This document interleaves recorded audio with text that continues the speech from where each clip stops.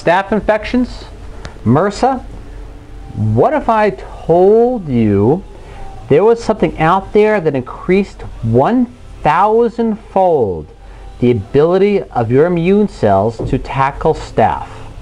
You would think they'd be making, I should say, national news or headline news, or you see it on one of the morning talk shows. Well, it may eventually get there. In a study published on September 12th in the Journal of Clinical Investigation, they discovered that high doses of nicotinamide, or otherwise could be called niacinamide, which is a non-flushing form of niacin, B3, or I should say the biologically active form, stimulated a specific gene called CEBPE, which enhanced the white blood cells' ability to combat staph infections, and in their words, including methicillin-resistant Staphylococcus aureus MRSA. They also said too, and I'll quote you from the study, in a laboratory test with mice with human blood at the Cedars-Sinai, scientists found that vitamin B3 increased by up to 1,000-fold the ability of the immune system to kill staph bacteria.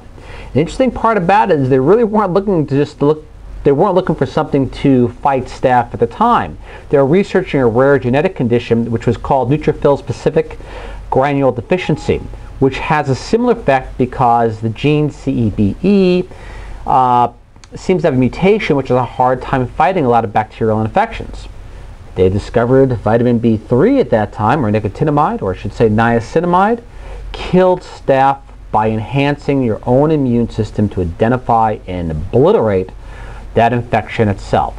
Unfortunately, due to the study published, I did not see the dosages listed, but this is what they also said. Again, published in the Journal of Clinical Investigation, September 2012. In their words, I should say also the final quote, the results once studied in human blood, clinical doses of the vitamin B3 specifically, appear to virtually wipe out staph infection in only a few hours. So if you're kind of running at the end of the rope and you got proper medical supervision, and vitamin B3 is very, very, very safe, why not give it a shot? Simple, effective, inexpensive, available, and life-saving. Thanks once again. Ralph, signing out for Cotton Cures.